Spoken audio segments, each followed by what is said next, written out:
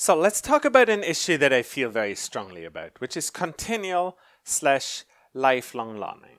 So let's say you train a neural network on one data set until convergence. Let's say you train it on MNIST with digits. You train until it's really very good at that. And then you train it on something else. Maybe you retrain that network and you now train it to recognize characters. What we saw before in domain adaptation is that that second task might be easier now that we already learned the first task.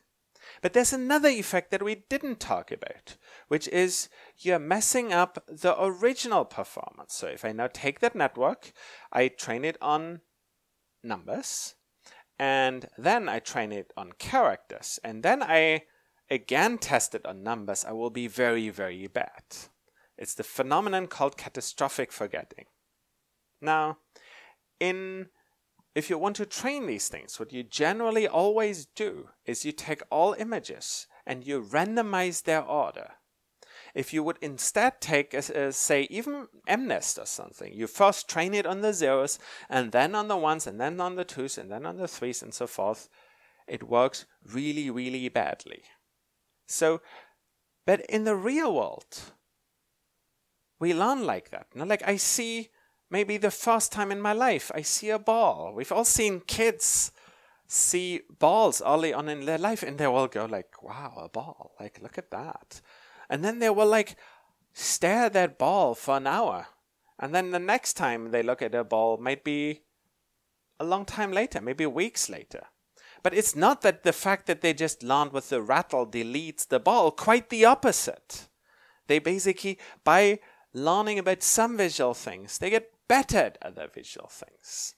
So it's a weird blind spot where deep learning methods seem to work very, very differently to the way biological beings are. And this is a set of major differences between biological intelligence and AI. Now, biology gets better the more it learns.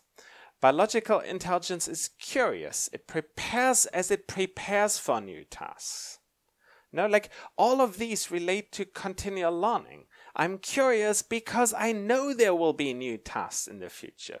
I get better at new tasks because I know there will be new tasks and I know that old tasks will come back. So biological intelligence has prior knowledge about the world. It has constraints of what it expects. Again, why does it need that? You need to know something about the kind of problems that you will have to solve in the future. It's compositional, where you can take things that it learned and use it for these future tasks. And it focuses on causal things.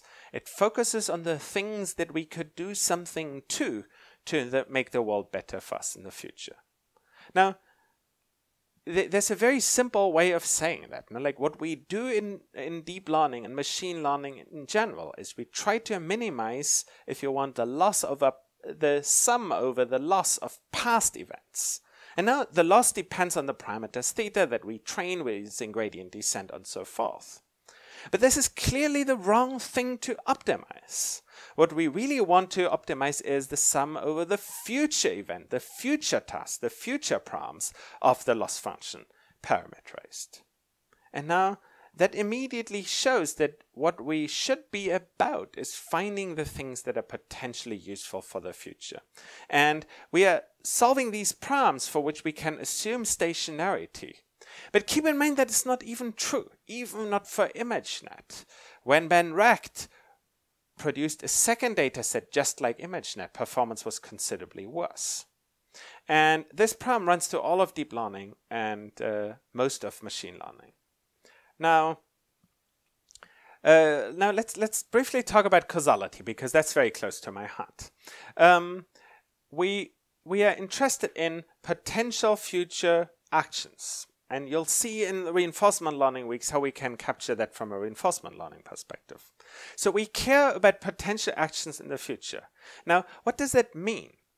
The world has lots of parameters there. There's lots of things that we can do in the world. But only a small number of them have like interesting, useful causal effects on the future.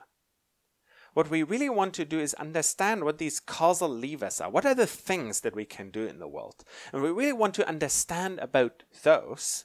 And we live in this incredibly complicated world where most things are not of the nature that we can change them. Now, I want to argue that continual lifelong learning is one of the main blind spots, or maybe the blind spot for deep learning on machine learning in general. We do not really have solutions for it in general. And even simple animals solve real-world problems better than the best deep learning systems. Why?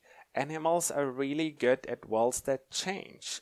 Animals are really good at interpreting the world in terms of cause and effect. Animals are really good at having prior knowledge. They don't start from scratch.